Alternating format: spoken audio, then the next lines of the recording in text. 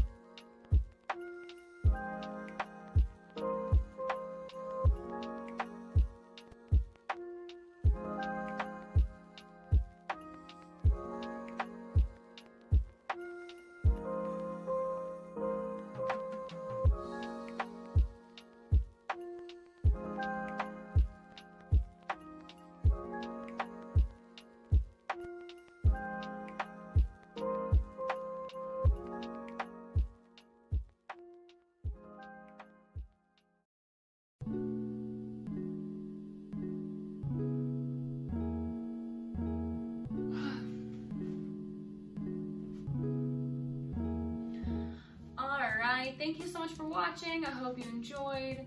I did drop it off sneakily at his house. They live about 2 hours away, or an hour and a half, I guess. But anyway, so he has it in his possession. He hasn't seen it yet though, like I said, but I'm excited for this next month for him to see it. I'm really excited for him to have it. And yeah, they're just super cool people. They're my favorite people ever. I hope to be like them when I grow up. And I hope you enjoy. Please make sure to like and subscribe if you have not already. We have fun paintings, and next week, which I'm actually filming today, next week we should be having a fun, big abstract painting. Big, for my living room. We're gonna do something fun, something crazy. So look forward for that.